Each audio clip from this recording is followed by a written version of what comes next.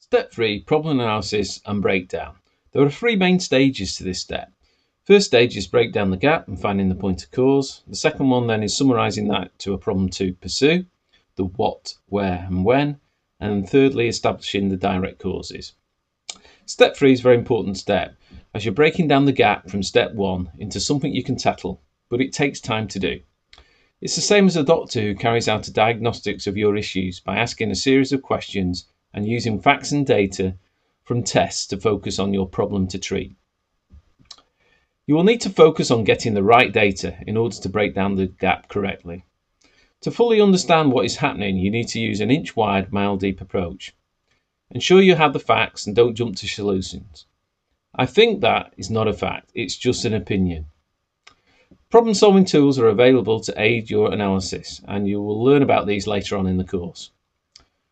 Also, visualization of the data and facts is key, as it creates alignment around the problem and ensures the focus on the biggest impact or contribution to the gap.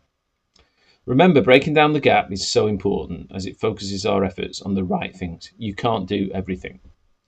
Next is finding the point of cause. We find this to understand where and when our problem really happens. You must do this through go-see on the real situation, just like a crime scene investigator.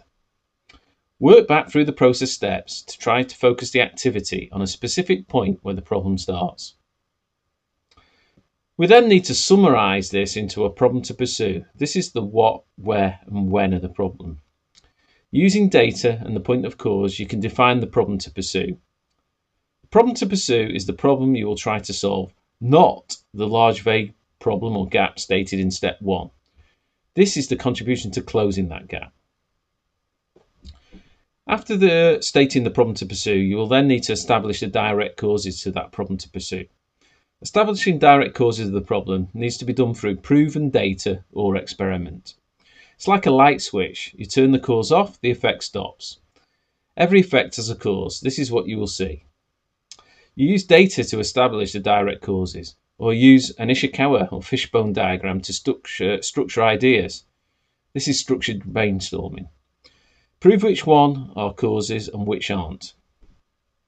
Direct causes should be clearly summarised and proven. This is what you want to prevent from reoccurring. Remember, some key points to step 3.